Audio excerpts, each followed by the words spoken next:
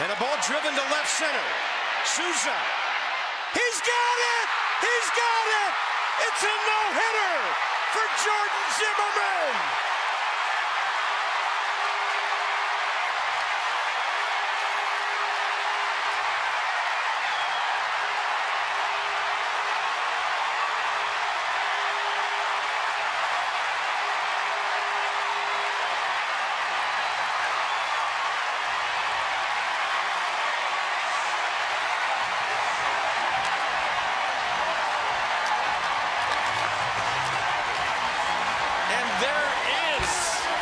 The no-hitter.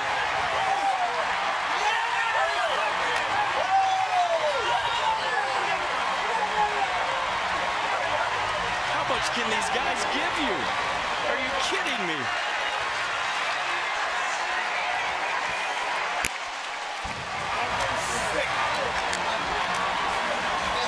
A rookie put into left field for defense makes a spectacular play to make Nationals history with his pitcher.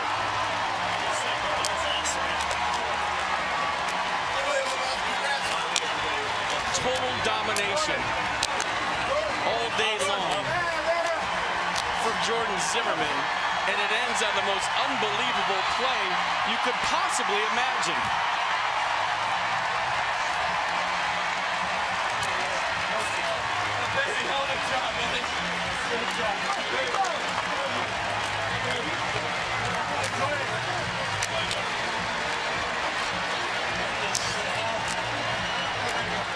Jordan Zimmermann with his 14th win of the year.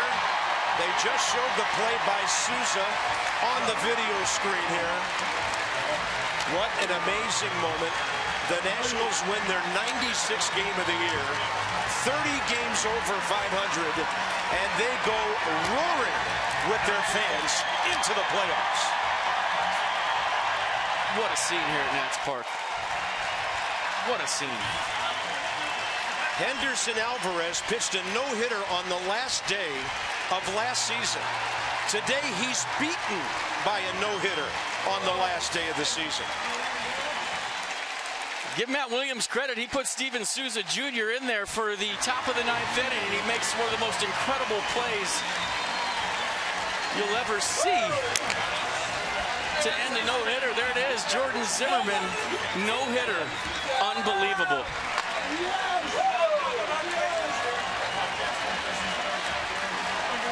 What a pitching staff. What a season. The formidable five win their last 12 decisions of the season. And Jordan Zimmermann, the quiet young man from Wisconsin, not that far from Wisconsin Avenue, has made a huge, huge thing happen in our nation's capital. Yeah, all season long I've been saying it's happening. And when you think about it, it's really just begun. One walk, one wild pitch, and that was on a strikeout. And now the coaching staff gets to greet him.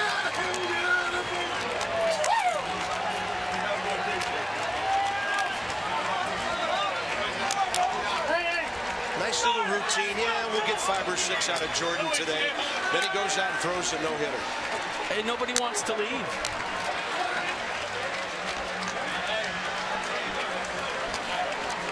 Crowd still here, not believing what they're seeing, not believing what they just saw with the last play.